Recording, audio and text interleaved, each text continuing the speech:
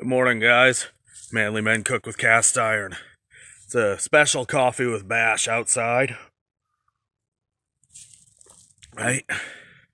And, it's Memorial Day weekend, right?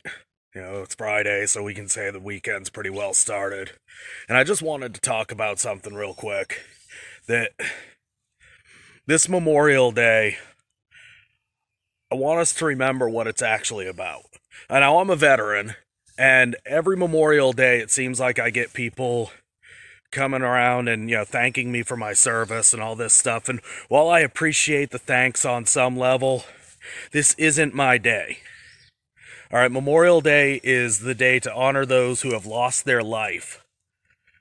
It is a day to remember those who have lost their lives fighting for our freedoms that we enjoy, and fighting for the way of life that we have here in this country, America. It is not a day to thank a living veteran. It is a day to remember those who have died. Okay, so instead of just a blind thank you to our veterans on Memorial Day, no, take a moment and think about this. Think about those who've lost their lives. Take a moment to really reflect on that and what that means before you just blindly go ahead and say, Happy Memorial Day to all the veterans. Look, we have our day. We have Veterans Day. All right. And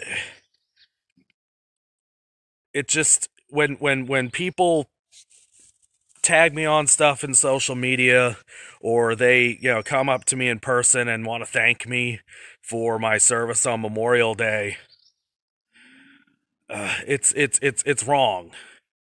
It's the wrong time.